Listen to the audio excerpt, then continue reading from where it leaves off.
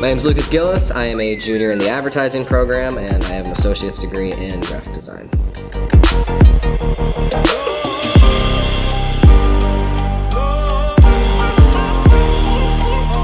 Got into advertising partially due to peer pressure, but mostly because I was in the graphic design program and I liked it a lot, but I wanted to do something else. And advertising was just a good route to go with. I had a couple of friends that were looking into advertising, and after I joined Ad Group, seeing a lot of folks that were in the graphic design program go to advertising and talking to even professionals in the field, I knew this was a good route to go down into. I think my creative style definitely comes from, graphic designers that use a lot of activism as their subject matter. Barbara Kruger and Asher J for sure taking creative influence. Asher J does a lot of environmental activism, where Barbara Kruger focused a lot more on feminist issues.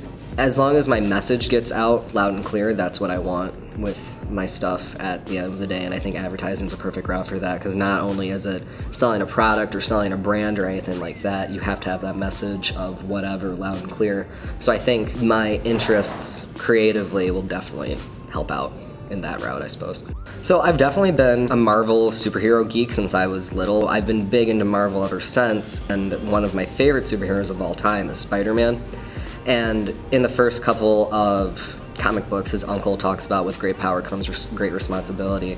And I recently got that tattoo. I think that quote is very relevant to my life. Having that tattoo is a nice daily reminder of the power that I do have, and that I have a responsibility as a person to make a difference, for sure.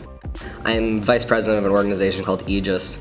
Aegis stands for Advocacy and Education for Gender Identity and Sexuality. We're here to protect certain communities in Ferris, or at Ferris I should say, in the Big Rapids area. We go to different classrooms and talk about what it means to be LGBT.